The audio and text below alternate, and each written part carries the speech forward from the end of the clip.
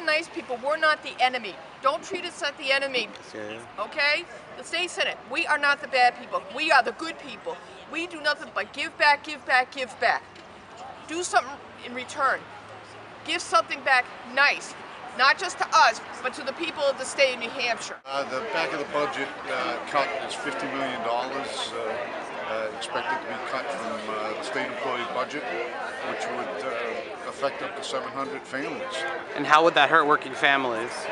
Well, it would result in layoffs to hardworking state employees and trickle down to affect their entire families and the support that they in turn give back to the local economy. And it's very important that all state workers get out there and be political and let the legislature know that we want to provide quality services for the people of New Hampshire, and that it's important that we have the resources to take care of those services.